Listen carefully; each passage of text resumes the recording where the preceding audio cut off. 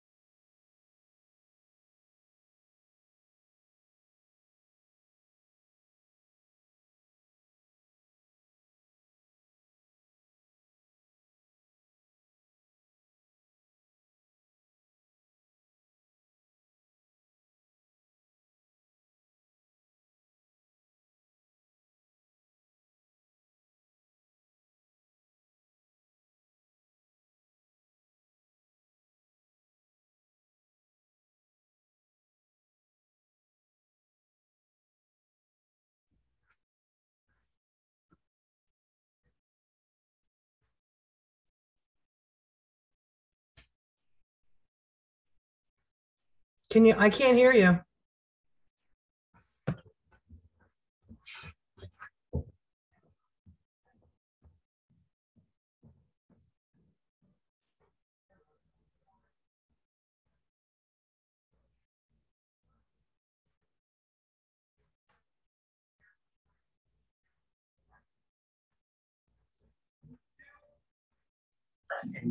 Play back the video. Let's put it up. See if I can hear it more. Okay. Yeah, I know. You got it, Michelle? Michelle? Testing Michelle.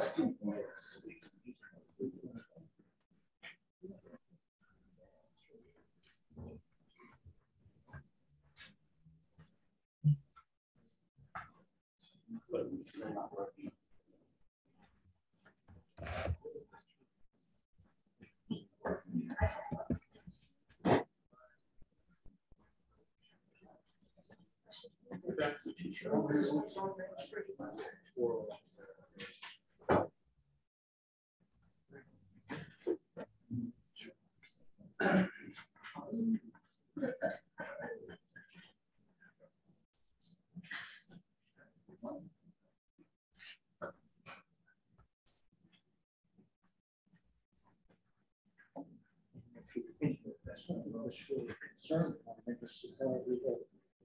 Meetings. Sorry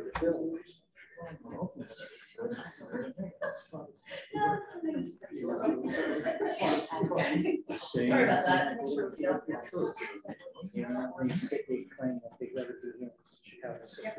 Yeah, she's got to.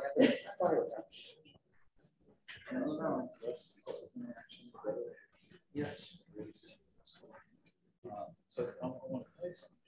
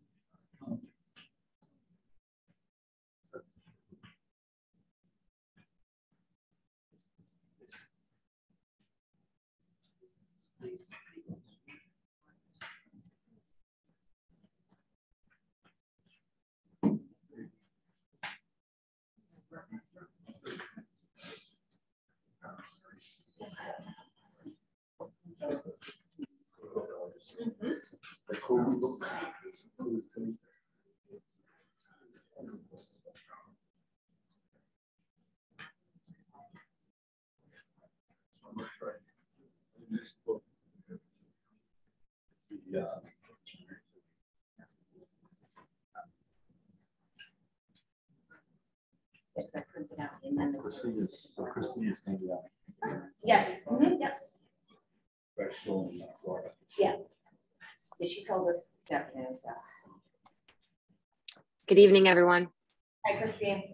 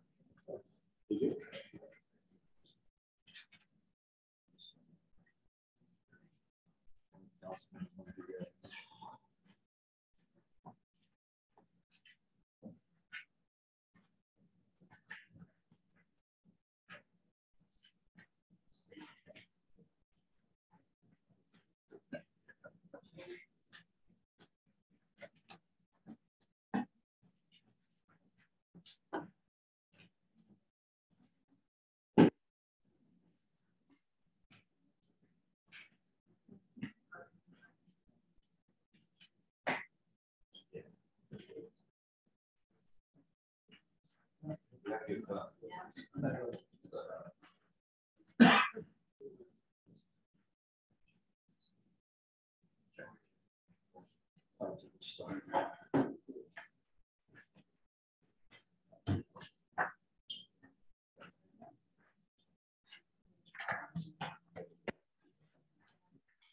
Good evening, everybody. We'll start the meeting. Friday night, appreciate you coming.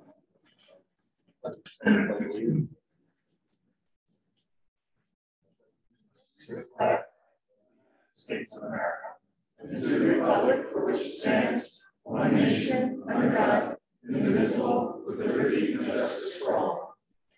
I wish to announce that 48-hour notice is required under the Open Public Meetings Act was emailed to the Asbury Park Press, the Co-Star, and the New Co-Star on December the 16th of 2021. The copy has been placed on the bulletin board in the borough office, and the copy has been filed with the borough clerk. Mr. Vanel? Here. Mr. Gubitosi? Here. Mr. Sexton? Here. Mr. Weber? Mayor Fox? Here.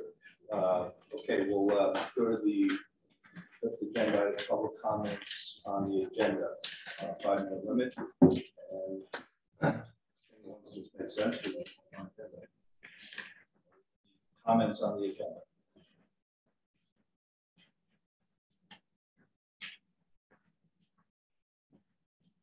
Thomas J. Cohen, 612 3rd Avenue. I was wondering, I'm happy Mr. Menino's here. I was wondering about the line item for the library. It was reduced from 562,000 to 531. I thought that was statutorily established. How can we now reduce it? It's based on the assessments, is it not? Yeah, so when we first did the budget, it was based on the preliminary tax duplicate.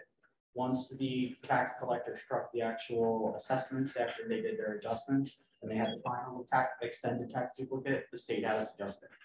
So we had a preliminary numbers when we first did the budget. Now we have final numbers because they finished their work. The assessors, the county, and the municipality. So we updated it based on their final numbers. Okay. New construction, things like that that occurred. Right, okay. So, but I'm shocked that there was a reduction because we added so many.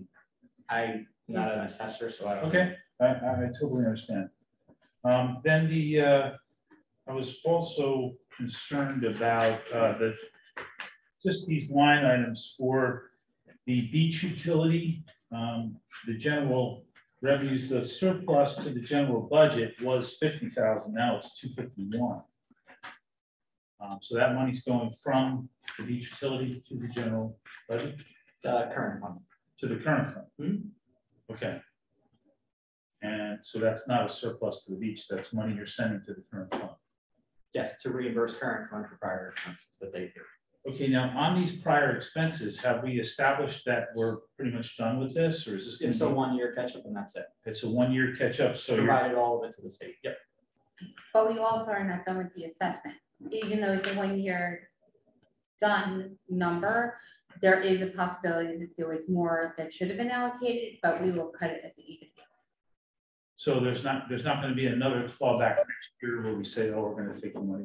We're Is done. that, yeah, if that's your question. That's my question. Yeah, I just don't want this sure. to be repetitive Understood. every year. Because at some point we have to say, we're gonna call it and we're putting the line and that's it, so. And I did want to say, it looks like there's a difference in the taxable amount by like 116,000. Is that correct? Yeah, so through the adjustments that we had the change in taxes.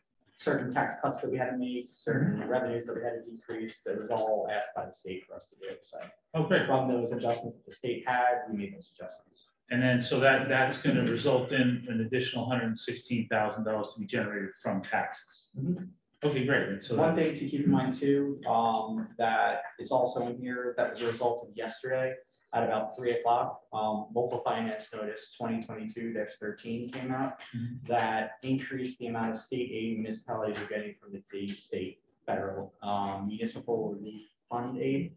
That was part of that 75 million that Governor Murphy put in the budget to go back to municipalities. So that 18,533 that's on there, that's an amount that came directly to the municipality that directly offset taxes. Okay. Great, and then in this resolution, there's no additional monies being taken from the beach for the sewer fund with the exception of the clawbacks previously mentioned. Is that true? Okay, great. Thank you very much, Mr. Mayor. Any other comments? Okay, Zoom, sorry. Zoom, Oh, I'm sorry. Are there any comments from Zoom on the agenda?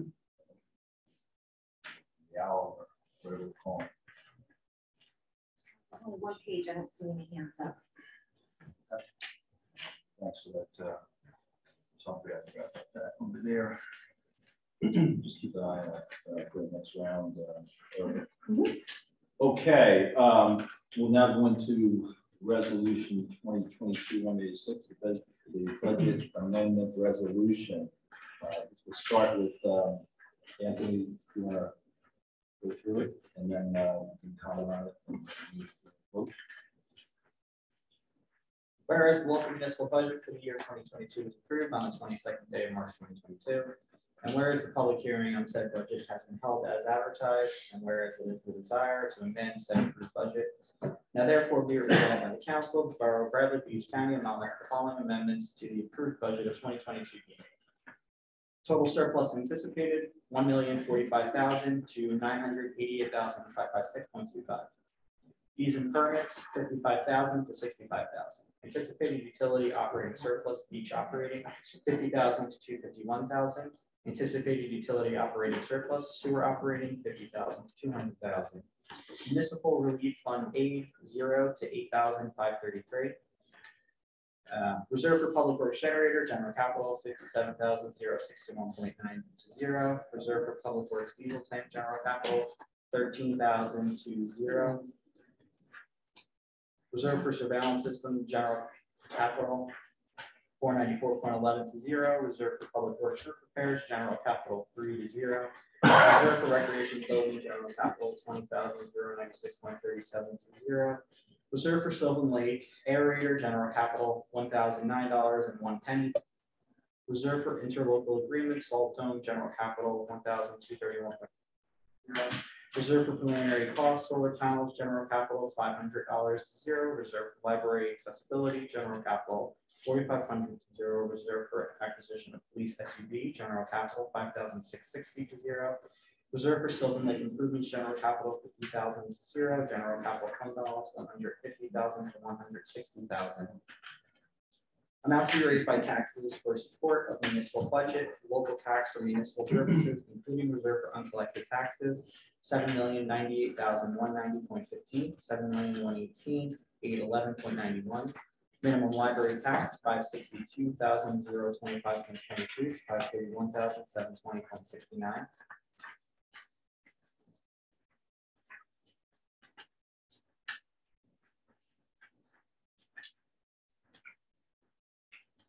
General administration salary and wages, $207,500 to $167,500. Mayor and council other expenses, $22,000 to $19,000. Municipal clerk salary and wages, $1,000 to $86,000. Municipal clerk other expenses, $73,000 to $63,000. Human resources salary and wages, $45,000 to $20,000. Financial administration treasurer salaries and wages, $165,000, $105,000 to $55,000. Tax assessment administration salary and wages, $29,000 to $35,000. Legal services other expenses, $100,000 to $250,000. Enforcement officer salary and wages, $149,000 to $126,000. Enforcement officer other expenses, $36,450 to $30,450. Insurance employee group insurance, $825,000 to $940,000. Insurance liability insurance, $170,000 to $320,000. Stormwater maintenance other expenses, $75,500 to $50,000. Municipal court salary and wages, $69,200 to $50,000. Road repair maintenance salary and wages, $415,000 to $395,000. Buildings and grounds salary and wages, $415,000 to $395,000. Recreation salary and wages, $133,200 to $93,200. Tourism salary and wages, $41,000 to $31,000. Tourism other expenses, $30,000 to $20,000. Shade Tree Commission other expenses, $30,000 to $25,000. Construction official salary and wages, $187,000 to $182,000. Contingent other expenses, 50,000 to 5,000. Public employee retirement system, 89,880 to 185,880. Police and firemen's retirement system, 518,933 to 608,933.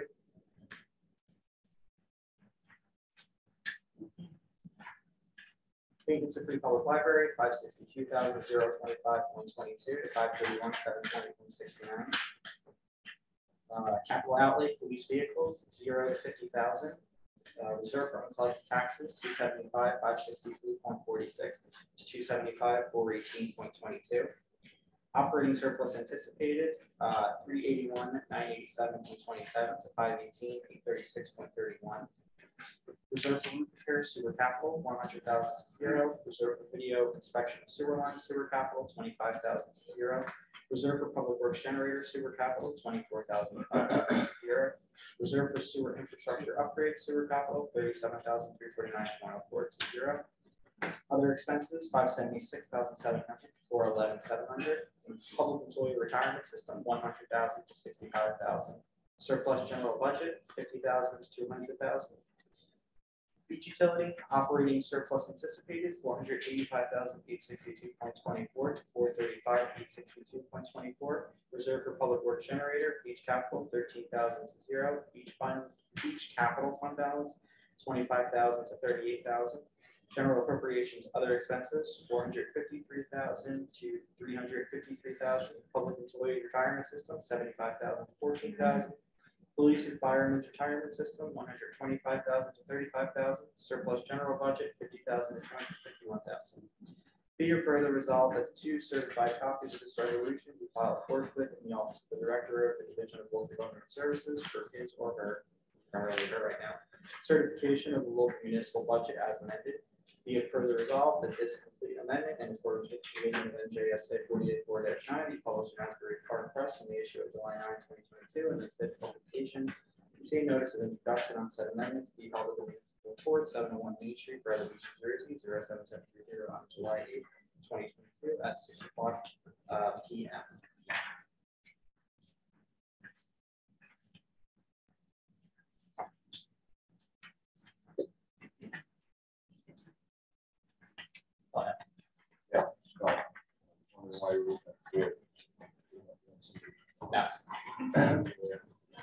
Thank you. Okay, we'll now go to some comments and then I guess vote at that point. Resolution. Let's start.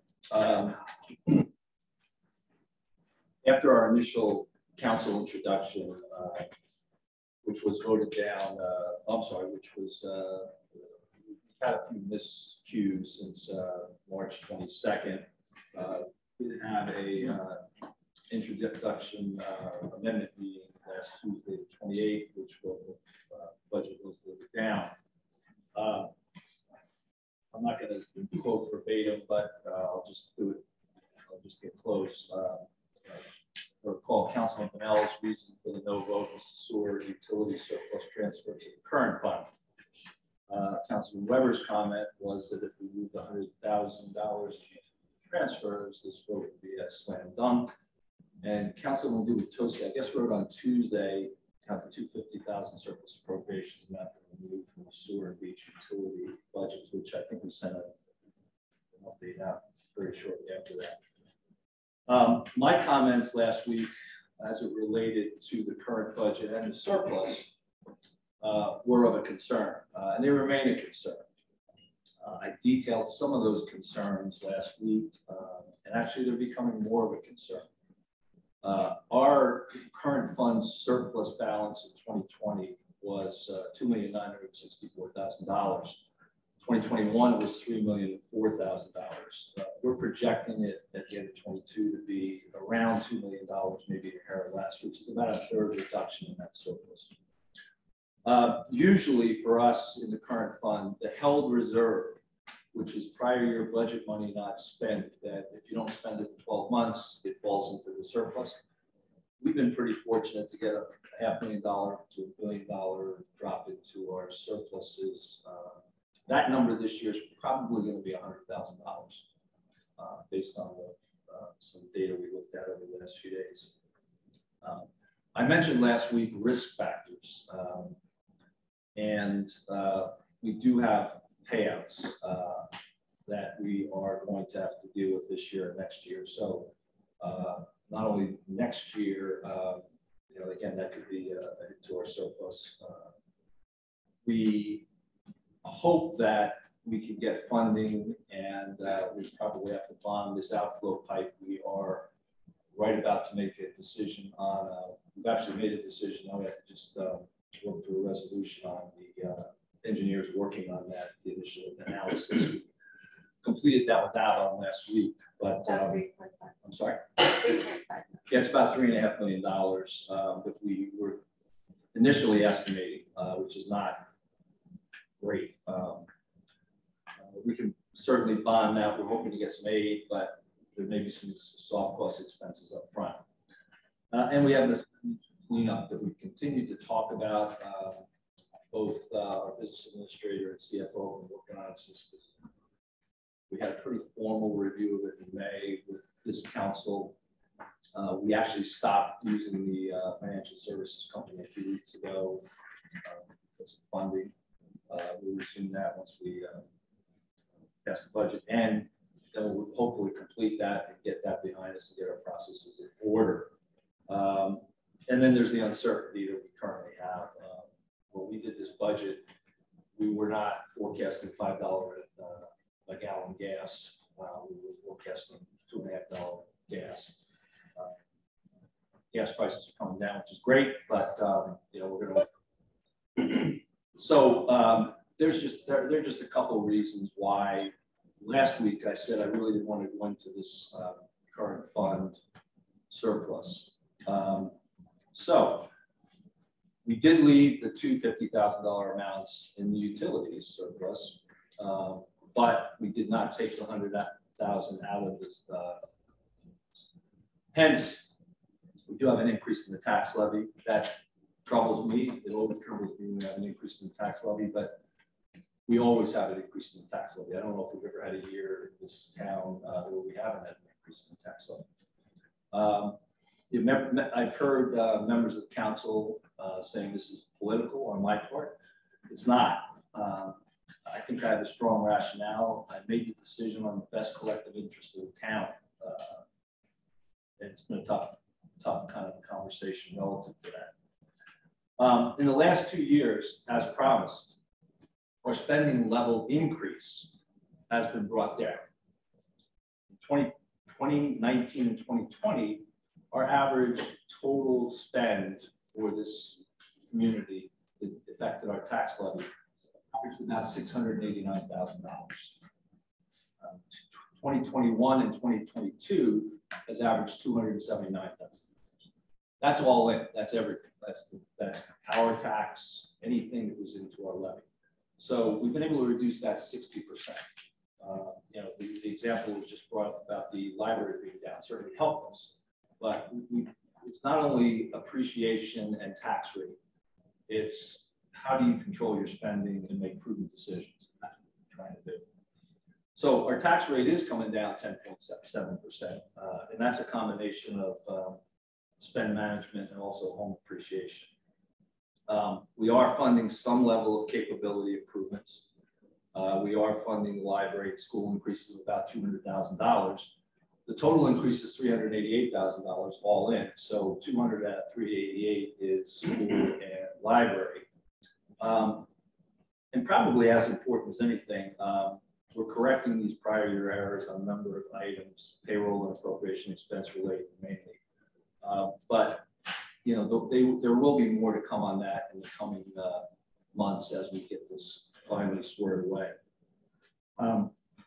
As I said before, we introduced this budget on March 22nd. The CFO and business administrator did a comprehensive 2.5-hour presentation to the public. We all collectively voted 5-0 for this budget. In that budget was actually much higher than the current budget that we're introducing right now. So it's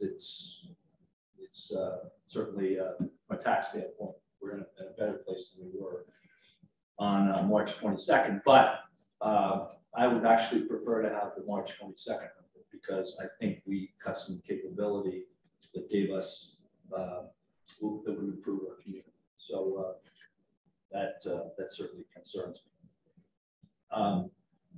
You know, there has been some dogmatism around this budget process. And to be clear, I want to define what that means. Dogmatism is defined as individuals who lay down principles as incontrovertible truths.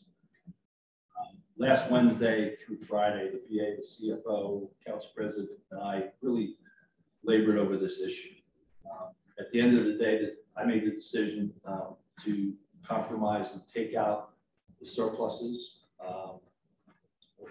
It concerned me about the headwinds that we have in front of us. I don't want to mortgage 23 to 2023, given some of this uncertainty. I could not bring myself to make a short-term decision that could affect our health. That is a principle. I'm not going to make short-term decisions that will impact us long-term. Just the last couple of comments. I have tried to drive affordability as a key theme over the last few years. As I said before, our average budget increase all in has been, the level of spend has been reduced by 60%. On leadership, I really believe we've got two consummate professionals in place that have helped us with these financial processes, Ms. Humphrey and Mr. Menino. And I appreciate all the work they've done on this. They've worked diligently over the last 6 to 8 months to get ourselves compliant and work as effectively and efficiently as possible. I have every confidence that we're going to make great progress the second half of the year to get this squared away. Hope we continue to move forward and that our 22 budget, which is, I think, reasonably accurate, it's achievable, and it's reasonable, although it is laden with some risk, we can pass. So I would urge the council to pass this introduction. I really do believe it's the right thing to do, and I'll stop there and I guess start with Councilman Burnett. Mr. Mayor, are we voting or asking questions? Because I had a couple questions. See if you never asked the council if they had questions, and I have a few questions. Sure, go right ahead. Thank you.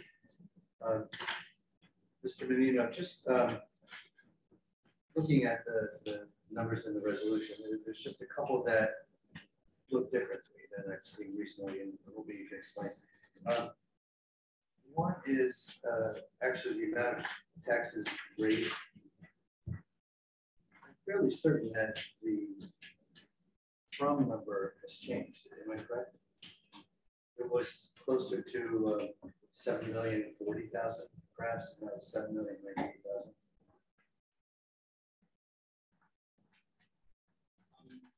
From column I never touched. I'm pretty sure that's the same as the one that was introduced on March 22nd. I did not bring my last version with me, but I know because I've done this calculation about 20 times that we were increasing taxes, municipal taxes, 0.6%, and the adjustment to the two was pretty close to $100,000, bringing it to a 2% increase from 1.6.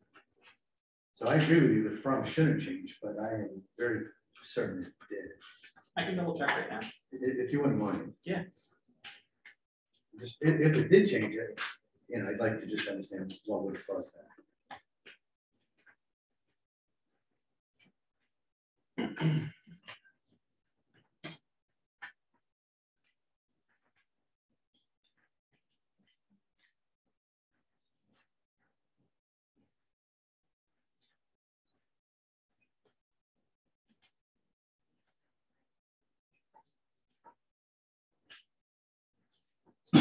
So looking at the introduced budget that was posted on the website on March 23rd, it was $7,098,190.15. And I could also check the one that was filed on FAST on March 23rd. Do you by any chance have access to the email that the mayor just forwarded to us a few days ago with the 4 attachments? You were copying it. I just don't know if you Right, and one of those files I resent. There was a wrong file. It had a formula. Yeah, formula. Already out the proper formula. So the 7,098,000 was the original that was introduced on March 22nd. Another question.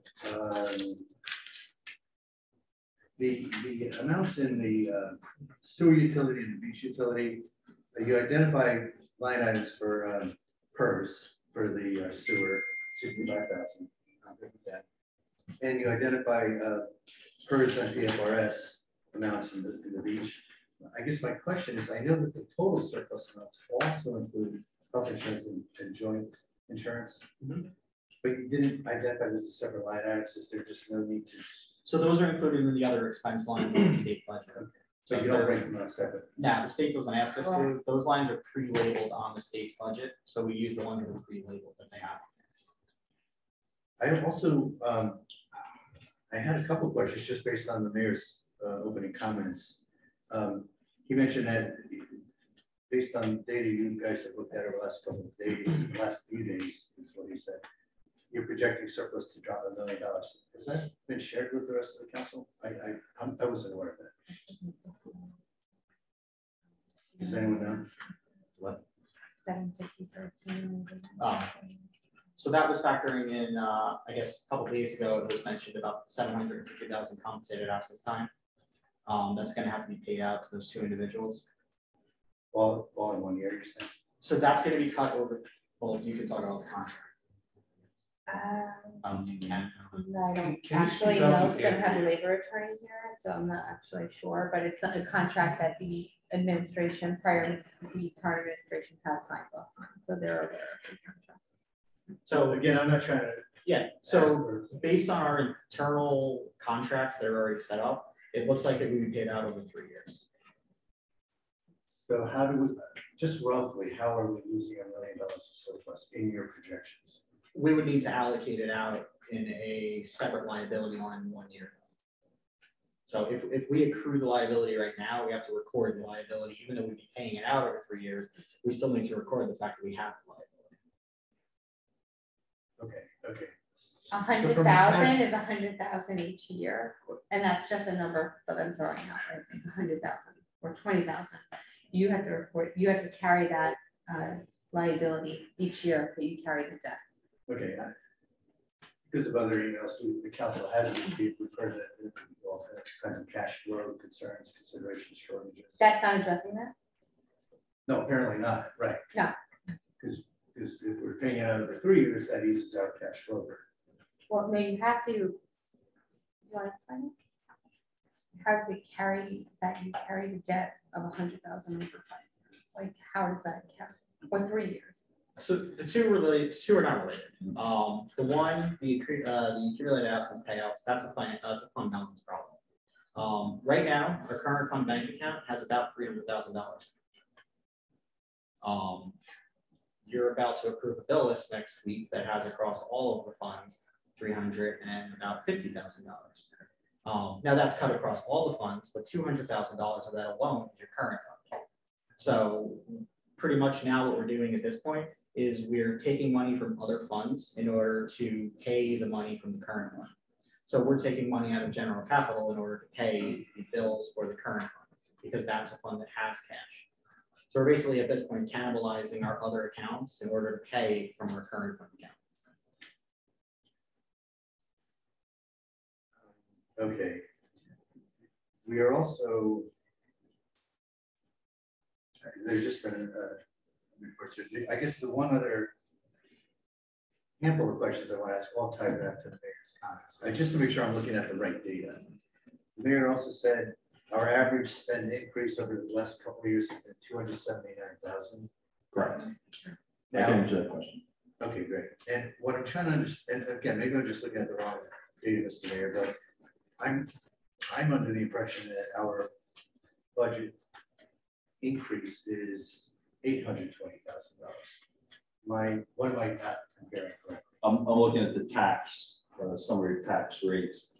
I'm looking at that schedule and looking at the amount of tax increase that we've had for our residents. So I think I might be able to just jump in for a tad bit. We have discussed this in different sessions where There was a misunderstanding in what a part-time to a full-time employee is privileged to. A part-time employee, if they're working over a certain amount of hours, they are entitled to the same amount of benefits as a full-time employee. We have not given that privilege to certain part-time employees, and we actually owe them money. In doing so, we also have misappropriated or we didn't budget correctly. The bottom line is we didn't budget correctly. If you have a certain amount of workers that need to work and a certain amount of things that need to be done, we didn't budget it correctly because we were actually paying people straight time instead of time and a half. If you take that into a certain amount of people that need to be paid, not only do we owe them money, but in the current year budget, we have to do the right thing by those people. And I'm not going to pay people in the inappropriate fashion. I don't have that, like, I know it's wrong. So if I have someone that's working and they go over that certain amount of time of 40 hours a week, they need to get time and a half and not straight time. That is where a number comes in. And that's where many times prior, when we were prior to the budget and in the introduction of the budget, that I explained that I'm not actually sure where this number is. We rightfully have to go back 3 years to employees to see what we have done wrong. Even the fact that we have not appropriately appropriated the expenditure of these employees, we have to go back and try to figure it out. It's not that easy when you find this stuff in the middle of December of the year that you're doing the budget for the next year. That is stuff that we uncovered in the middle of December. I think. And public might not understand or agree. They might not understand where I'm coming at, but I have a hard time. and I truly hope that you can understand where we're coming at with the amount of employees that might have to be done right. And the fact that we even had to reduce the amount of staff. Yeah, got it, okay. But I think, I understand everything you said, but I think Councilman Butow's question was the increase. I'm looking at the. That's an increase. No, let me finish. Because I think he had, I think the question that he specifically had was the levy increase for the 4 years, the tax levy increase. In 2019, it was $499,000, just the tax levy. In 2020, it was $879,000. 2021 was $169,000. 2022 is $388,000. I'm averaging those two and saying in 19 and 20 it was $689,000. 2021, 22 it's $279,000. So that's, I think that was your question. That was, and Mr. Mayor, as a confirmation, are you again looking at the entire tax levy, not just the municipal tax? I'm looking at the entire tax levy. Okay. Because that's what people write checks for. On the basis of what we can control, which is the municipal tax levy, I'll give a shout out to prior administrations. For the most part, our municipal tax is flat for a number of years. And last year was basically a break even. This year it's up 130. But you have to remember that your contracts that you signed for us for collective bargaining agreements have been up to 3% for those departments. Yep. So to hold the tax levy at that level, I just want to explain, right? Yeah. That you're decreasing your O&E expenses to your salary and wage. Cutting into your capability. So now we're cutting, and there comes a point when you cut to a certain extent that now what do we do? Do we cut services? Do we cut supplies? What do we do? And that's where we ran into the problem with the recycling issue. Yep. Do we cut people's hours, or do we? How do we navigate this? Yep. No, I understand your point. Absolutely. No, and it shouldn't be a panacea. You know, I've heard a few people say that they've seen postings that you know, taxes shouldn't go up. The reality is taxes go up. The question is, can we control that as effectively as we can? I think we've done a pretty good job in the last few years. I'm certainly worried about next year. I'm worried about the following year because we do have new contracts coming up, number one. And two, the headwinds that I mentioned, I hope none of them come to pass, but if they do, it'll be a problem for our taxes. So the taxes, we all want taxes to go down. staying flat is the next best thing. But nobody wants taxes to go up, so we'll all agree. Mr. Mayor, when you were, are we agreed? Well, no, yeah, and well, a lot of things happen, but a practical reality is death and taxes. You know, they're going to happen, and in most municipalities, I would venture to guess that we're not unlike others that we have increases. My point is try to manage it as effectively as we can. Agreed. I'm simply trying to make a statement that I can't seem to get to. We all want taxes to go down. Next best thing is taxes stay flat. And finally, minimize the amount of the increase in order. That's all I'm saying. When you, Mr. Mayor, when you referenced spend earlier, I was thinking in terms of the entire budget, not just the tax levy. And the entire budget, my understanding is, maybe the CFO can confirm, is going up about 8%. So it's a substantial increase in the entire budget, the appropriations and the anticipated and all revenues, anticipated and not anticipated. So we're not necessarily, without granted, there are salary increases, Ms. Humphrey, as you mentioned, that are negotiated. And the halftime of the time and a half that wasn't appropriated, right? Yes. So which is a large function because we are a beach town. So the entire beach budget was not paid correctly in the prior year budget. Yes, but I just want to make sure when the mayor was sharing information, I wasn't fully thinking, I wasn't sure really following it. And now I do. I just want to make sure that our residents also understand that our total budget is going up 8%. Our total tax levy, as the mayor looks at it, is, Larry said, is going up what, a couple percent? Our local is 2%. Our total is 2.2%. Okay. And finally, the local is 2. Started out just a week or so ago at about half. But it started off in March much higher than that. It started off in March at 6%, March 8th. Yep. I know. So I don't think we had this on March 8th. I think we had it on March. that was Mr. Minino's presentation, 22nd. the PowerPoint. 22nd. No, that was the introduction, guys. The workshop. Oh, workshop. The PowerPoint presentation was March 8th. Yeah. It was 6% municipal tax increase. And I guess what I want to make sure the residents understand is beyond what Mr. Menino has already clarified is that our current local municipal tax increase is going to increase 2% with this vote. We had the administration did finally remove the $250,000 amount, so I just want to call that out. Mr. Cohen, I guess, mentioned that in his comments. Took out $50,000 that was going to come from the beach surplus, took out $50,000 that was going to come from the sewer utility surplus. I do thank the administration for finally making those moves. I guess my biggest concern was these were requested moves for a long period of time, for in excess of a month. So I'm happy that we got to this point today. I'm not sure that we needed a 2% tax levy increase, dollar amount increase, not percentage. But again, because my numbers are a little bit different than the numbers I reviewed before the meeting, this is only a modest increase now per Mr. Menino.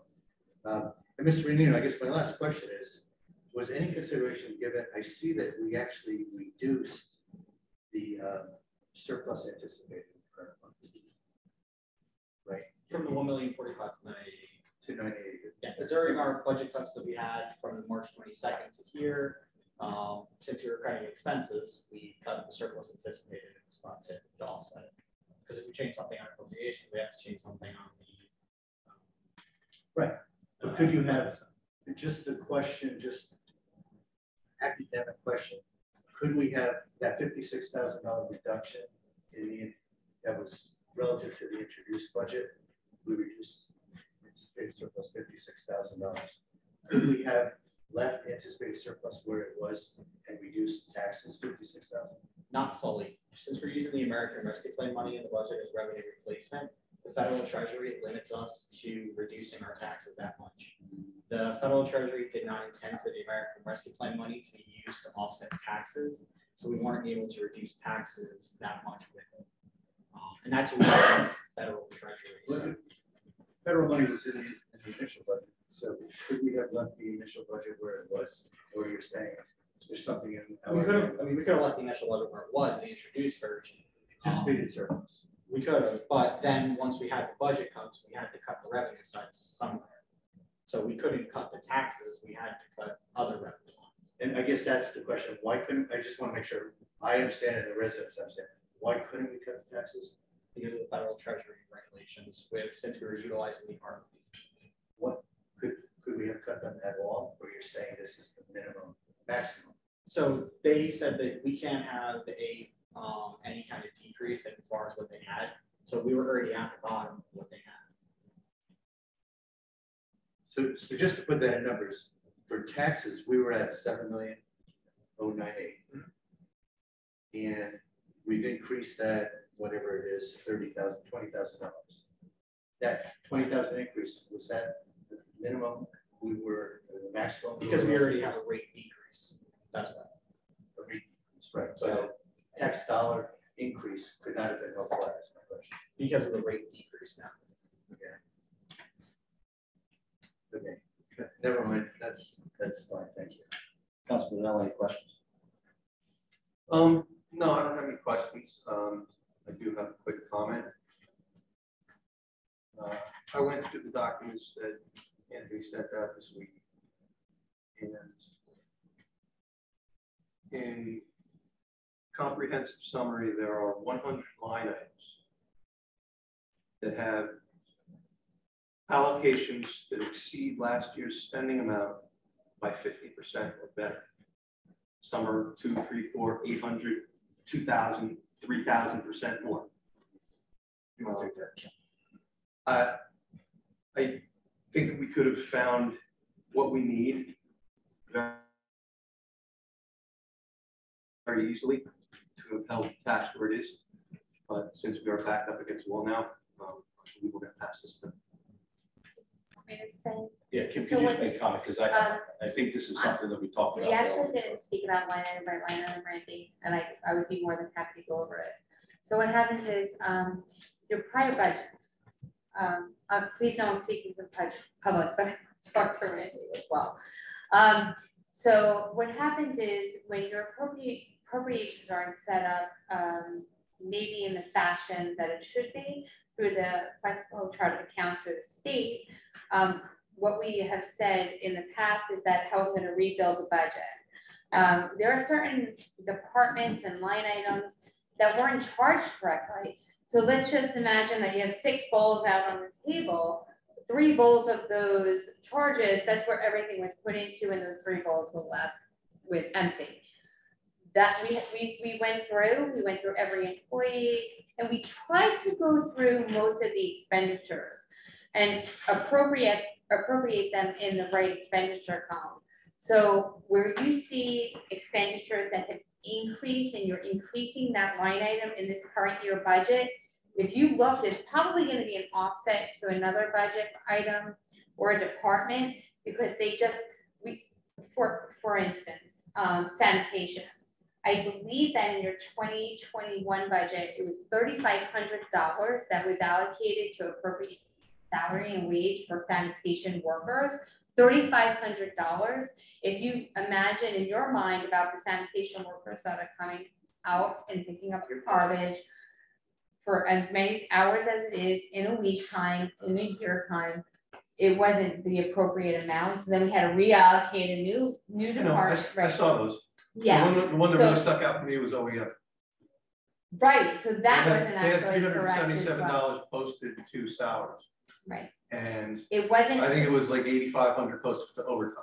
So what There happened? I'm not saying there are. No, listen, I'm not saying there aren't some line items of those 100 I'm with you. that are that. Right. So what happened was it's just so hard to explain, because it's like, so you have this budget, and when you go into our financial system, you have to charge a line item. There's like this 201-25-160-000-1595 number, right? Yeah. And this is the account number that you charge. And if that doesn't exist and that doesn't have money, what happened in the past was these other accounts were charged. Yep. I know. And it might not even be the right account number. I It might know. not even been. You the guys same have done a department. great job So fixing you know, what was wrong. So it's like very hard. It was very hard for us to take a look and say, oh, that should have been here. Because that didn't exist. What we looked at was just bulks of amounts charged to a certain account number. Mhm. And it was like, oh, where does this happen? I know. Right? And it was like mid-December, usually I have a budget done about by mid-December. And you're like, oh goodness, I have to create a base for the next year. Where do I start that from? Mhm. And so I absolutely appreciate what you said. I agree, but we just didn't have that strong base. I truly believe if we go forward with a budget at this point or at any point in the year, and we allocate and appropriate the same things, and people might say, what's an appropriation? Like, what does that mean? Every appropriation in the municipal government, right, your expenditure, which is an appropriation, has to have a revenue source. They have to offset and they have to be equal at any time. We're not a for-profit agency. So we have to have an offset. So if I'm going to charge something, I have to have that area where it's allowed and I see where it's coming from. And that's where our budget comes from. And so unfortunately, right now, even is Miss Meadow here? I see her name. She's on. So where you see a line item where it says office supplies for a meeting, if that budget didn't have that item, I can't even charge it. I don't have that mechanism. So hopefully we have that base at this point, which is so hard to explain, which it's probably just like a babble, but No, I get it. you get it. Like, yeah, I you do want get to it. make one correction. You mentioned that at any point revenue should equal appropriations. Yes. That's Oh, not it's actually separate. true. There is a time where your revenues won't equal your appropriations, primarily if you pass an emergency. Which the governing body passed in 2020 when they did the 115,000 special emergency for corona relief. So when that emergency was Correct. passed, you essentially borrowed from future years. You this year recently canceled that that emergency. So that's one time. That's more depth than Just what I to was going, but Make yes. it clear. Yes, thank you. Corrected. Councilman Sexton, any questions? I don't have any questions. I just think this is a good compromise budget that addressed everything that was asked for at the parliament. Thank you. Councilman. Thanks, Mr. Mayor. Going back to May 20th, a majority of the council asked that $100,000 that was getting transferred from utilities to the current fund, we asked that those transfers not be made. And initially that request wasn't honored. So the last time we were here, we voted down budget amendment introduction. Now, to his credit, the mayor took those transfers out of the budget, but that money has to be made up somewhere. So we thought, at least I thought, that money was going to be made up through surplus, and just never in a million years would I thought that we're going to make this up by taxing people more. But that's what this introduction does. They're making it up by taxing people more. I think we're doing that when we have ample surplus. I have another name for surplus. It's called money that we taxed you on in prior years. That's what surplus is. It's not a surprise to say that tough times are coming, right? A lot of people are going to struggle in the coming years. So in my opinion, at a time like this, when we're just trying to make up $100,000 in our budget, it would be better to use surplus, meaning money that we taxed you on when things were a little bit better, rather than to tax people more when we think times are going to get tough on people. So that's why this still concerns me. I mean, on paper, in a way, the mayor did what we asked, but I never would have imagined it would have come from taxes. So that's that. I know there's headwinds coming and all the more reason don't make it harder on people by taxing them more. Finally, I feel like the process here is part of the problem, where we ask for a change, the administration makes a change, they send it to the state, they get the okay from the state, but then the council is not even, the rest of the council has never seen it. So I just feel a better process would be like starting with the entire council, having everybody see everything, have everybody look at it, have everybody agree it. Then we could send it to the state. And then we could all sit here and know what's going on and know that we're all gonna vote yes. But by sending it to the state first, before everybody gets to see and give their input on it, then we sit here and we actually don't know what's gonna happen. So, and that's essentially that's when we moved it down last time. I don't think that would have happened if we had seen all the information first. So I feel like the process is part of the problem. And that's all I'm gonna say about the budget. Thank you. No question.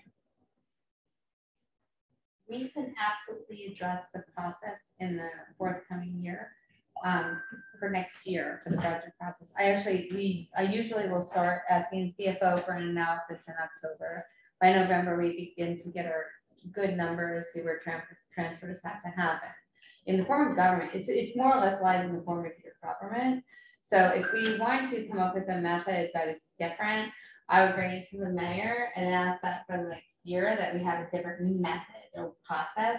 But the process that we went through this year is the correct process per your form of government, which I'm sure council can Well, there was plenty of time to fix the process this year. I mean, well, that's where your communication between the 5 of you should come into place. It's not just one, it's not 2, 3, 4, it's all 5 of you. And unfortunately for the professionals here working on the budget, we're at a really tough, we're in a tough spot right now. And I appreciate what you say. I absolutely have spoken to you about it and I don't have an issue with it at all. Just to give an example, we had to cancel a budget meeting in late June because the meeting was set. They didn't run the are you guys available? I feel like that would have been a really great, like, let's just check on people's availability. I understand, but I'm just letting the people know. The people don't know that, so I'm just letting them know. Yeah. So just think that's what I mean about part of the process. If we got everybody's input first, I think we not have any surprises. Did we not do that for this meeting? Well, we did do that for this. And please know as council and please know as the public, like we are in a different boat here right now. As I said before, we did not come across these issues until I did bring Anthony in and the financial, his audit company to uncover certain issues that happened in mid-December. As I said, in October and November is when I set up that budget and get a good idea of what's happening. We're in mid-January where we realize that something isn't right here. So I have to say to the councils, please know this isn't the way that the process usually works. I think I've said it before at other meetings, but this isn't the way I operate. It's not the way that a budget usually operates. But as we uncovered more and more, it just went like each week that went on, it just became that more and more came uncovered that we had to address and see. So that what that did was that squeezed the timeline even of how amendments happened, how there were different workshops and such. And I hope that the process does change, but unfortunately, as I said, this year, it's almost like we're starting over and hopefully this is right. And in October of this year, we can start addressing and looking at different things that we might need to change.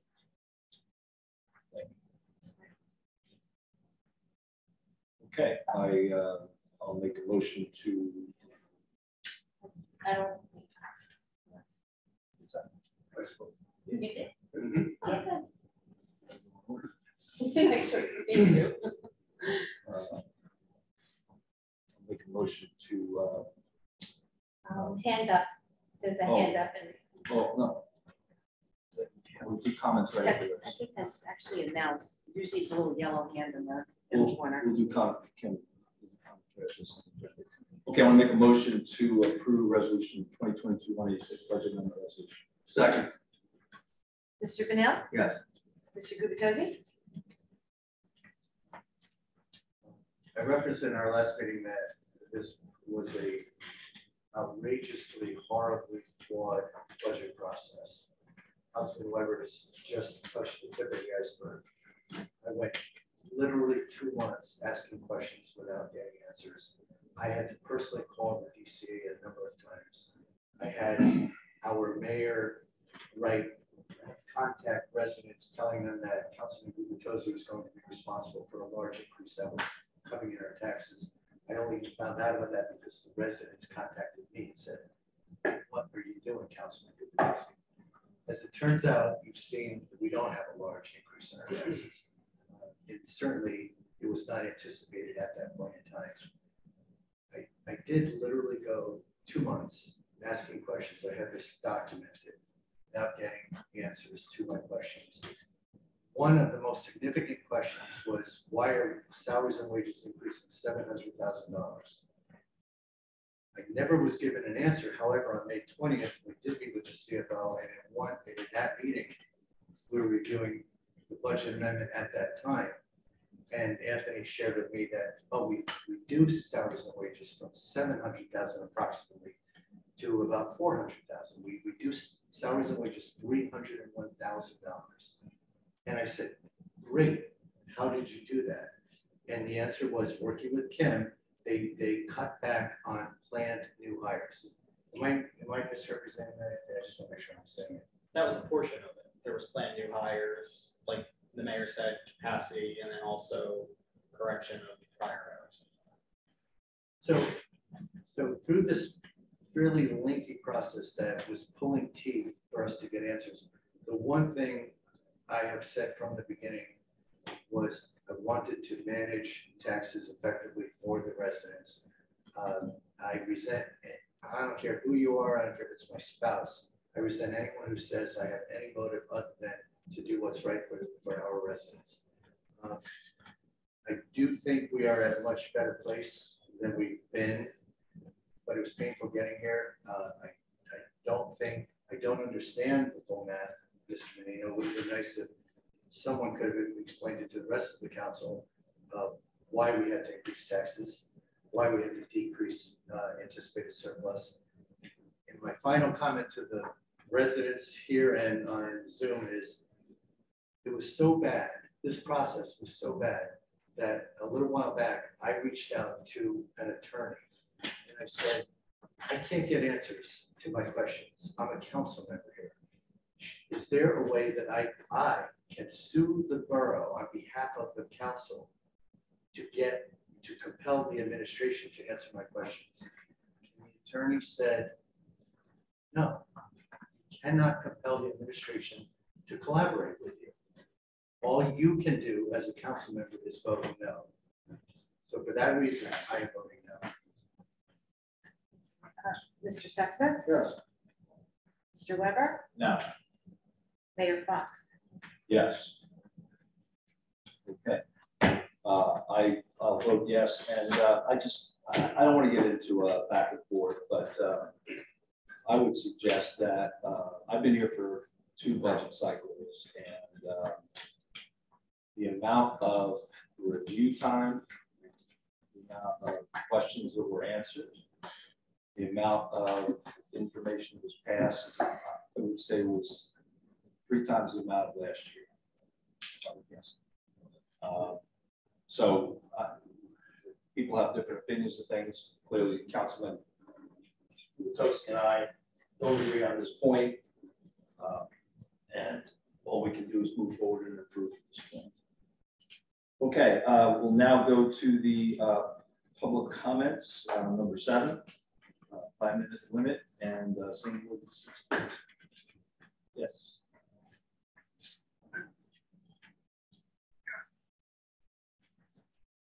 Joseph Kulik, Monmouth Avenue.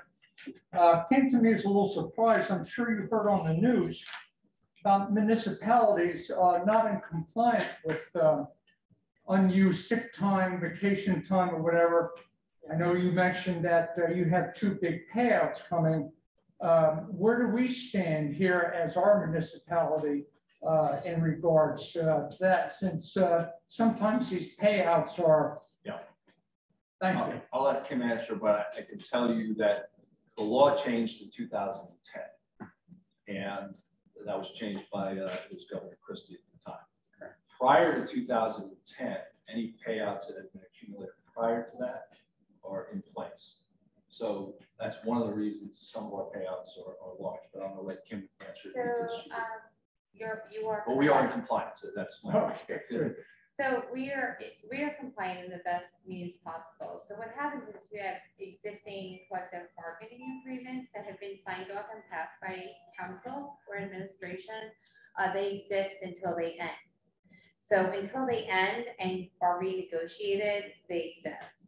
So if we currently have a liability to a contract, that will exist until the end of the contract and when it's renegotiated. And as we all know, negotiation means that there is a trade-off. So I can't say that it's going to be a trade-off that there will be no liability to the borough, because that's not also fair to the employee as well. These laws are changing. I've actually been part of the state comptroller audit in prior places that I worked and been employed. So I'm fully aware of the items that the state comptroller is looking at and change. So when I do negotiations, they're always addressed. Thank you. Thank you. Yes. Excuse me.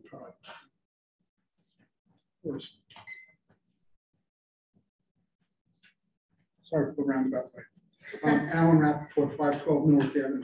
I just wanted to address a couple of things. And please don't take this as accusatory, Kim, because some of it's going to come your direction. Don't mean it that way, because you really haven't been here long enough for this to be all you. However, Mr. Mayor, the idea of surplus that you are referring to, I have to side with Councilman Weber. If you budget correctly, the fall over of what your extra budget should not be, with the budget size we have, $500,000 or $600,000. We should be closer. Again, to Councilman Weber's point, you're taking the money from us, the taxpayer, and you're a taxpayer as well. Absolutely. And none of us should forget that everybody up there is a taxpayer. And that the idea is to be as close as you possibly can there without hurting the borough in case of an unforeseen problem. And the idea of having $3, $4, $5 million in surplus, I have to disagree that you need your auditor to be able to turn back and say, a budget this size with the things that are going on, here's the number that's appropriate, because they see 8, 10, 12 municipalities. We only see the borough of Bradley Beach. So I don't, I can't tell you that I'm an authority to tell you what your number should be, but to comment that it was 3 million, 2 or 3 years ago, and it went down to 2 million, and then it went to 1 million, we still haven't gone bankrupt. So there must be a number somewhere in there that is safe to get to, and I'm hoping that our new CFO can get us there. Our CFO is aware of that number. You could probably comment on it. Whenever he's ready, you could jump in. I'll yield my little bit of time there. If you'd like to jump in, because I see you kind of holding there. And, but my other point, Kim, and again, and I respect the job that you do, somewhere, someone is hired as a part-time employee with a set amount of hours and responsibility. Okay. Right. So being the BA, everybody below you needs to understand they must monitor their employees that are part-time and say, stop, you cannot work another hour because you're putting the borough of Bradley Beach at risk. Correct. Don't disagree. Done. And I need to hear, Mr. Mayor, since the way this form of government, that you have directed RBA to tell everybody, stop. Yes. Yes. Because that is crucial. And I truly understand the fact that, yes, no one should work and not get paid. No one should work and not get the benefits that they're entitled to. They cannot. Well, it's right. Let's face it, we're a state, you're part of the state. You will pay holy hell from the state if they catch you. Yep. Can I? Please. So just absolutely on the same page, you 100%. So what happens is when a payroll is submitted and we go through the different records, you have to remember I came in July, and July came in for going through lot of different things. And you take a look at what's going on. What happens is if somebody works a certain amount of hours, you cannot say, oh, you shouldn't have worked those hours, I'm not paying you.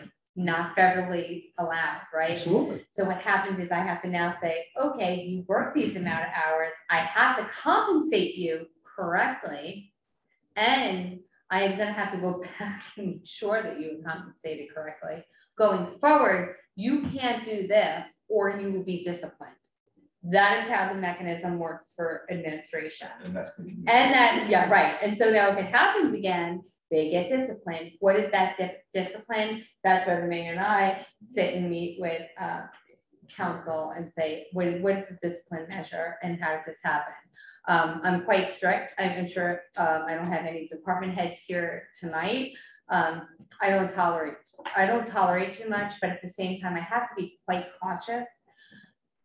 Department heads don't listen right now because I know you're a beach town and I know you have to function and I know things have to be clean. I know they have to be right. So if I'm pulling back on certain time and certain duties, and there's a whole other side of it as well, but when I'm pulling back that time and those duties that are expected, I have to make sure that this is happening. So sometimes I have to allow this overtime to get this done. So to that point, I'm sorry, to that point, I don't want to sound smug or arrogant, but this is not our first year being the borough of Bradley Beach. I know that except for you and Mr. Menino, maybe Erica, everybody's been here a very long time.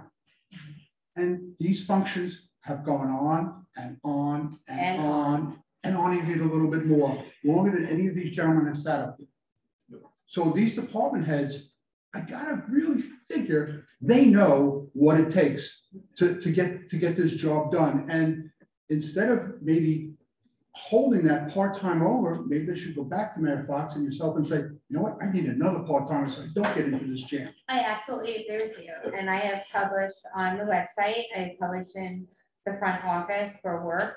I can't get it right now. Pretty tough. I would love to welcome somebody at the wage that I want to pay instead of the wage of time and a half. I truly agree with you, and I appreciate it. I just, you know, I want to bring it out into the public because, you know, I'm taxpayer like everybody sitting here, and we all want to make sure that. So I agree with you. And what's odd is like, so you have your council meetings. This is the mayor's meeting, and then the council's meeting. This isn't Kim's meeting, so I can't even tell everyone how I would love to operate things and administrate and how things should run. It's not my meeting. It's not my time. The mayor, I've asked the mayor to have a time where there's actually public workshops where I get to talk with the public. Being that if you look in your administrative code in your form of government, there are certain departments that just directly fall under me. I would love to explain to people how I see things fit. I know that there are certain people here that I've spoken to privately. I want to talk to everyone. I want them to understand, because sometimes when it seems just so one-way and so one lane, that's really not actually the way it happens. And sometimes their hands are just tied, and it does take time. Unfortunately, there is that red tape of government, right? You know, and I'm sure you understand that. No, I truly do. I did this for 12 years. A little bit different form of government, but you know, Mr. Mayor, I think the BA makes a very good point here. And I think that after we've all now sat here through 3 months of a laborious, very public, very, I'm going to say the word ugly budget. And I sat through many budgets. And I've never seen anything quite this bad, even when in our towns, we were Republican and Democrats and we fought, but we always came together with a negotiation and got there. We made it on time with some Band-Aids and stitches. But I think we need some healing. I really do think we need some healing here. And perhaps having one of those where the borough administration would talk about what things should go on and make people understand what goes on. And then really maybe have an open session with all of you guys so that we can maybe heal a little bit, because this was really ugly, honestly. Thank you much. Appreciate your comment. Can I want to talk about the fund balance that you mentioned. Sure, please. So you mentioned that an auditor would look at like 10 to 11 municipalities. With similar type of budgets. I'm sorry? Similar type of budgets. Yes. So I'm not just the CFO here. So I work for a public accounting firm. We do audits in Middlesex County, Monmouth County, Ocean County, Burlington County, all over. My accounting firm does about 80 municipal audits every year. So through those audits, I've done about around 100 municipal budgets that I worked on with different towns, all over in Monmouth, Ocean County, not even preparing them, but I've also reviewed them. For the most part, in every town that I usually do, there's always a formal fund balance policy put in place. Whenever I have a bond rating call where I talk to Standard & Poor's, Moody's, where we go through that process, we're issuing debt, one of the questions I always get from every rating agency is, what's your formal fund balance policy? That's written down in a book, in a manual. Is there a percent that you never want to go over, you never want to go below? Is there a percent of your budget? How long, if you just had to use just your fund balance, could you operate? Those are questions that I always get, and I usually have answers for them. Now, I don't believe there's an actual formal fund balance policy that's put in place on record. Once this budget is completed, I think a good process would be, now, I don't recommend that Bradley Beach ever again goes through the process of issuing their own debt, just going through the Monmouth County Improvement Authority, so that way we never have to incur those costs. But we still need a formal fund balance and policy, so that way we can manage and maintain the fund balance that you're talking about. With that, just to go back to that a second, I'm sorry to take a little bit more time. Would that also include bands and TANs that you would go through through Monmouth? We don't do that in Bergen. TANs you can't. But bands you can? You said Bergen? Yeah. Do you have do you have a Bergen County Improvement Authority up there? We do, but we, like, It's not Monmouth though. Well, it doesn't matter. So if you don't have an improvement authority established, then you are able to go to another county's improvement authority. Well, we do that for purchasing. You already have one. So to answer your question, you can do bands. If you have a bond anticipation note, you can fund that into permanent Could you explain to the financing. public what a bond anticipation note does and why people do it? Oh, this is so fun. Go in. I'm sorry. This is right up our alley. I did 12 budgets, and I could do this blindfolded. Yep. A bond anticipation note is a form of temporary financing. So a bond anticipation note cannot go above 12 months. It's not a calendar year, 12 fiscal months. So a bond anticipation note could go from July to June. It can go from March to January. It just can't exceed 12 months. A bond anticipation note can also just go 3 months. It can go 6 months. Could you explain what the reason why you issue them? So I would issue a bond anticipation note, temporary financing, because it's up to a 1-year note. So maybe I'm thinking in my head that, you know what, interest rates, I have a feeling my financial advisor is telling me that, you know what, interest rates are about to go down, I have a feeling. Hold off, do temporary financing. And then in 6 months, when rates are lower, you hit and you strike that lower interest rate and you get a better rate, you pay less interest, and that's when you lock in those those low rates for the next 30, 20, whatever useful life your project has. The other reason I would do bond anticipation notes is maybe I have staggered debt. Maybe I have some debt that's maturing in April, some debt that's maturing in August, some debt that's maturing in December. I hate having to pay debt payments all over the place, all over the year. Maybe I want to just do a 3-month note, stretch out that bond anticipation note so that way all of my debt is going to come due on the same date and I can just structure it around the same time of the year. So it's really also about consolidating your debt into one note where you only have to worry about one bond, serial bond that you have to pay off. Last thing you need to explain to everybody, because they all start thinking this is arbitrage, what public agencies cannot do. So arbitrage is specifically important that when you issue debt, you're not really supposed to be, it's not a moneymaker. You can't have the debt sitting in your account knowing well that, oh yeah, I got $50 million in the bank now, I'm gonna gain all this interest, I'm gonna bring it over my current fund, and I'm gonna bank a bunch of revenue. So financial advisors are always careful to tell you that whatever premium that you're receiving, you better budget that in the next year. That way you don't gain interest on that. And next thing you know, hey, you have to file a tax return. Exactly. Because governments do not file tax returns. We're not required to. But the second that the IRS finds out that we have arbitrage, we're gaining interest and money on our debt issuance, they're going to call up and say, hey, you have to now file a tax return and give us a bunch of money. Do you want to go over TAN? Because he did bring up TAN. Okay. That'll be a whole evening for you. You're right, Alan. But this is our thing.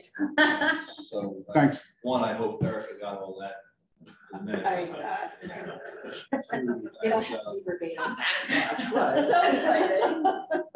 So exciting. As Anthony was going through that, I thought of a Robert De Niro movie with Billy Crystal, Analyze This. Oh, no.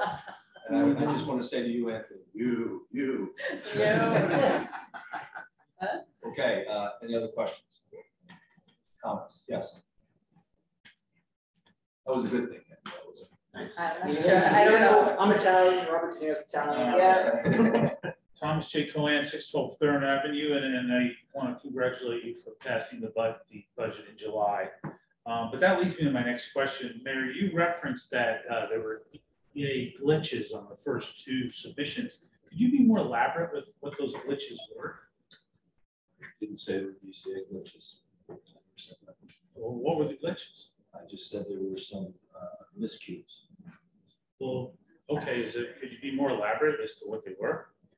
And that's what got us here. I'll give you one, $115,000 that wasn't recognized as part of the recovery.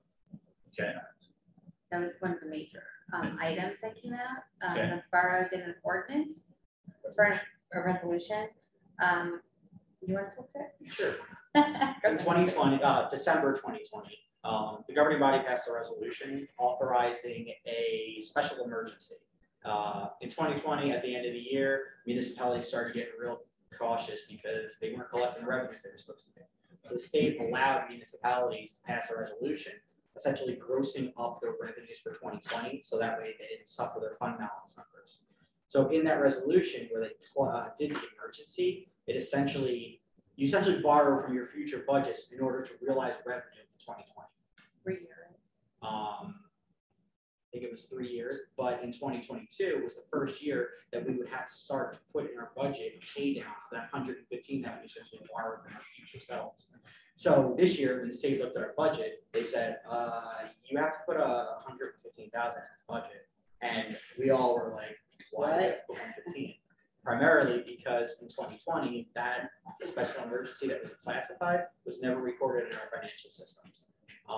Whoever was here is able never reported it. The auditor in 2020 never reported it. The audit report at the end of the year, so we never knew about it. In the annual financial statements in 21, it was never recorded. The only place it was ever recorded was in the archive books of the resolutions that were passed at the end of 2020.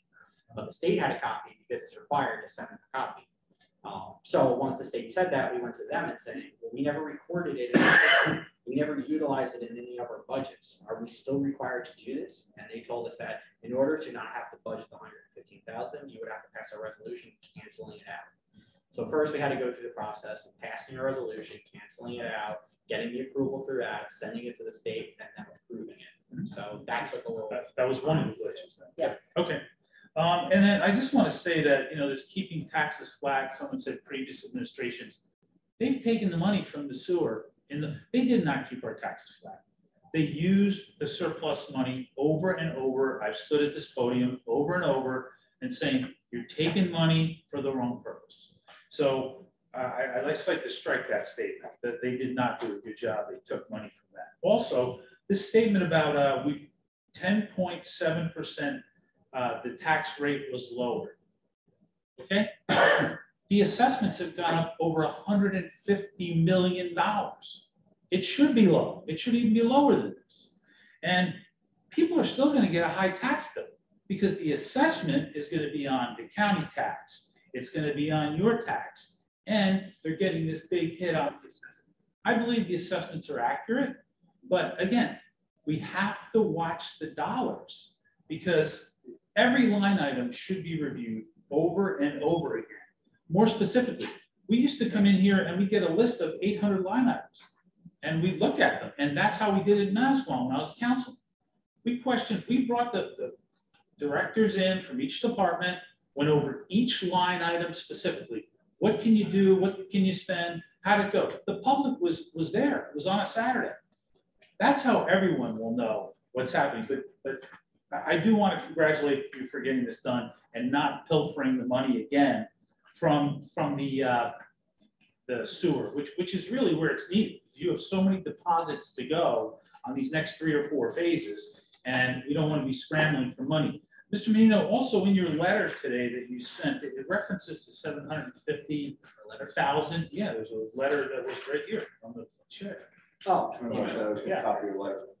So we know that Captain Zool is retiring. Who's the other person retiring?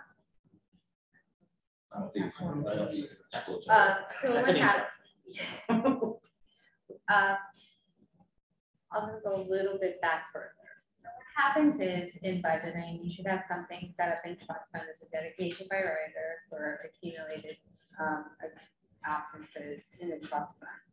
Unfortunately, the borough administration has never set that up in the past. I'm not sure exactly how you funded it in the past, but in our world, what we do is we take appropriations that might not have been spent for whatever reasons that they're not, and we move them over to a trust fund at the end of the year. You'll see that transfer happen at the end of each year, which I'm sure you have happened in the town that you were previously in. And you fund your accumulated absences through that fund. In your audit report every year, you do give an accumulated absence liability. Unfortunately, the borough has never funded that liability, and it is our liability to fund that amount. And that is the amount that at any moment in time today, people can ask for. Ms. Humphrey, is that how they kept taxes level, by not funding that fund? I can't answer for prior administration. I have to tell you, this has been an interesting budget process to come across. all I'll say is that the usual process is that the accumulated absences trust, if you have money approved, would be funded by an appropriation in the current fund budget on the outside cap of your budget. Okay, outside the cap. But that being said, the March 22nd meeting, you weren't aware of this 750 at that time? This is just a new You're thing actually coming across more. in this letter now? They haven't put in any kind of retirement date or it signified to us that they were doing. So I'm not sure if everyone realizes when your PERS, PFRS, if you put it for your retirement, you can actually put it in for your retirement. We have to be ready to pay that liability out. You can pull back your retirement as well. So we just have to be ready. But in the beginning of the year, before we started really going through the budget, we did do a dedication by a writer establishing the accumulated absences trust. I had only been here for a few months. I guess Kim and Frank had some kind of inclination that certain people were going to start doing it based on having the time accrued in the pension system. So that dedication by writer that was done before we really started the budget, that was kind of the kickoff of us kind of thinking something might be coming. We don't really know, but we had a feeling something might be. But you didn't use the 750 number in your first calculations in March, did you? This is just now. Okay, thank you. Also, just so you're aware, what my inclination is that they think that the prior thought was that, oh, we have this much in surplus, so we can go ahead and pay it out when it's due. That's not the proper. I agree. Thank you. Other comments? I'll make a motion to adjourn. There's like, I think. Oh, Zoom, I'm sorry. I keep reading Zoom. Is there anybody else in the audience that? Yeah, Oh, come on. There's one other. Yep. I thought we were. Okay, Zoom, we'll get to you in 1 minute, okay? Next Zoom, maybe next meeting we'll do Zoom first. Tom Gavin, 414 4th Avenue, Bradley Beach. I just had two quick questions to Mr. Menino and the administrator. I think Mr. Weber brought up a really interesting point, saying that the revenue surplus is something he feels we've been overcharged over time. I'd like to prefer to think that the town was efficient in what they did and was able to save money for us. So my same question would go to the two utilities. If there are revenue surpluses in those two utilities, how is it not something we have overcharged for and couldn't then, for the reasons you were looking at, doesn't be used for that cause? I'm sorry, what was the question? I'm not entirely sure. I know. This was the Sump Anthony question, sorry.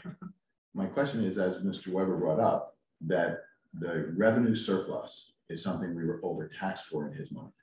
I'd like to think we were efficient in what we used and there was revenue left over at the end of the year.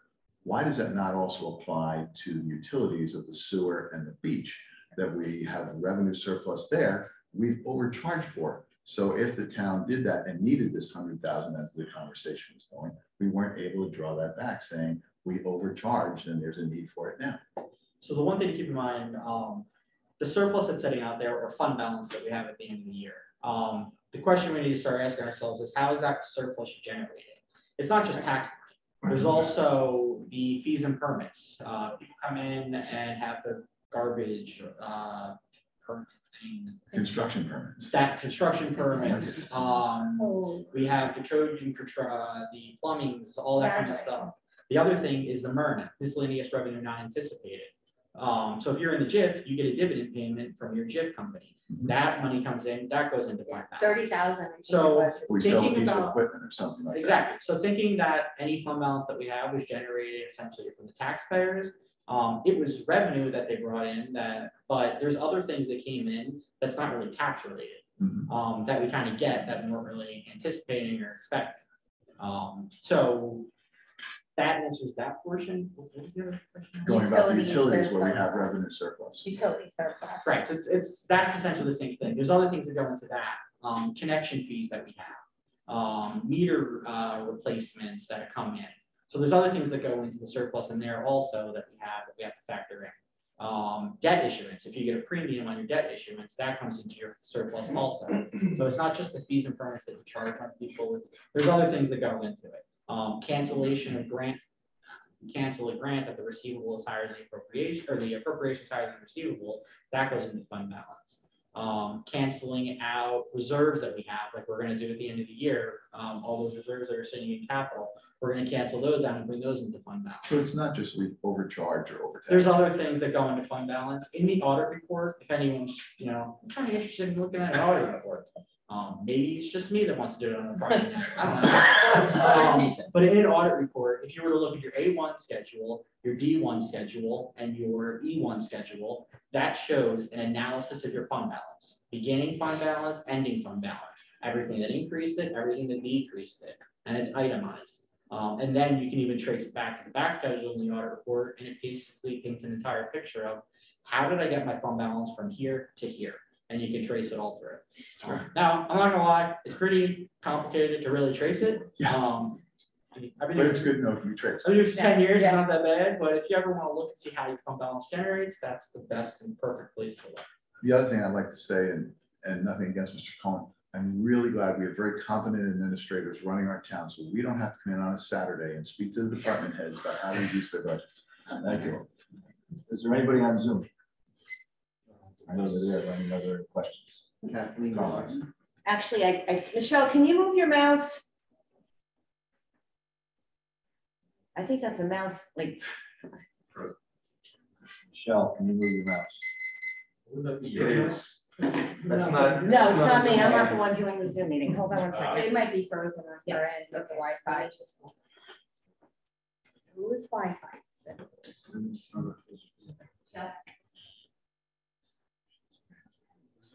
Can you all see it shows up in the corner? Anthony, can you see if anybody has their hand up there? I can't see. I don't see any. No. What happened is it froze on the screen. Yeah, and it's in the corner. It's not in the middle.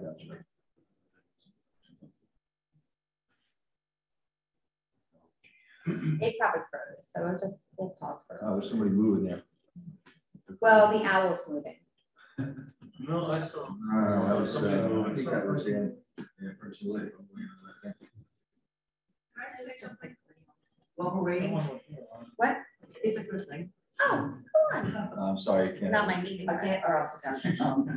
I don't know if Linda Dundee, 312 Brinley Place. Thank you, Kim and Anthony. You did a great job. Hopefully there's no more issues in the back from prior administrations that we have to address because it's always a pickle. And you did a great job. And I'm glad that all those people that worked all that time are being made whole, even though it was probably done down low somehow. And thank you, the council, for doing a great job. It's not difficult working with people, especially when you're all men. Thank you. I'm sorry, can you just give me your Okay, name? let's make sure you get that. Thank you. Okay, we have any questions? There was nothing on Zoom. We just checked. Okay, great. I don't know where that little hand is coming from, but It's just frozen. yeah, it's like. That's from a PDF. Yeah. It's probably on our laptop. Yeah, I do have it. I'm gonna make a Yep, motion that's to- it. There you go. Thank you. Thanks, Anthony. You did that the whole time, didn't you? His laptop happen. That's why you're doing this all the time. You looking for an IT consultant? Yeah. I'd like to make a motion to adjourn. Second. All in favor? Thank you. Thank you, everybody. Have a good weekend. And, Oh, yes. let's go to Park Fest. What, Park Fest? Oh, Park Fest. Yes, please, everybody come out Sunday. There's some great local bands playing. Great job, thank you guys. And I understood like these, because I used to negotiate.